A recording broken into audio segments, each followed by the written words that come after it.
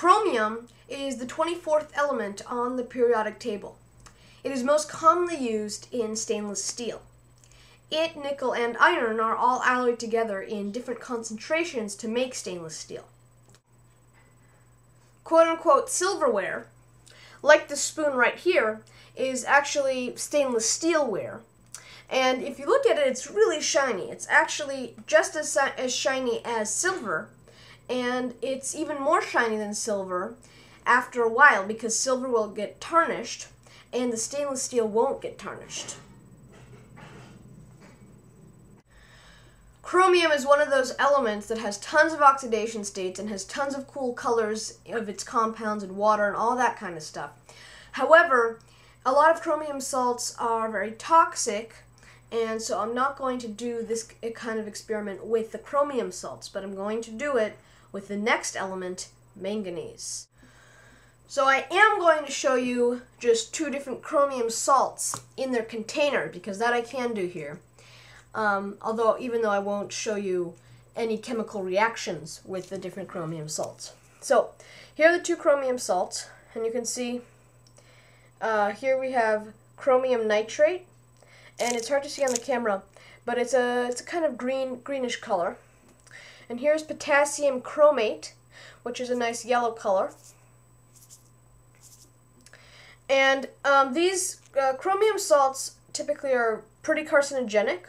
This one is more carcinogenic than this one, because if you notice, this is potassium chromate, and this is chromium nitrate. So in this case, chromium is in the cationic state, and in this case, chromium is in the anionic state, along with some oxygen. Chromium is typically more carcinogenic in the anionic state, especially if it's covalently bonded to more oxygen. As I've said before, chromium is one of those elements with tons of different oxidation states, and these two salts represent just two of the many oxidation states.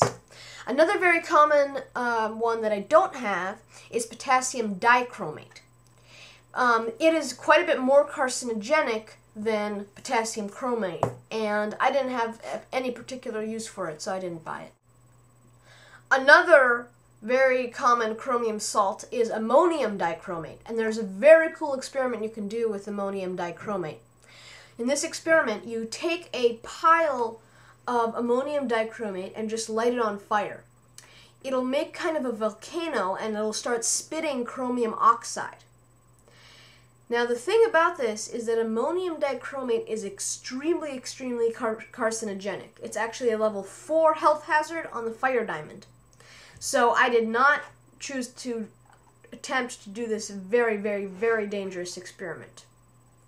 Although many other people have tried to do this experiment and have succeeded, and there are tons of cool videos on YouTube of people doing this experiment. So you can go on YouTube and watch your fill of this great experiment. And to all those people who tried it, enjoy your cancer.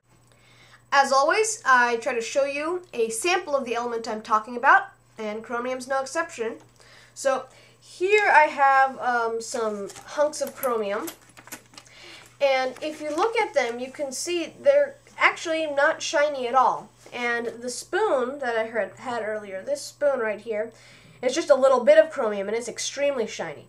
So the reason that these aren't very shiny is that they're not polished, and there are microscopic grooves inside them that absorb a lot of the light and make them kind of a dull gray color.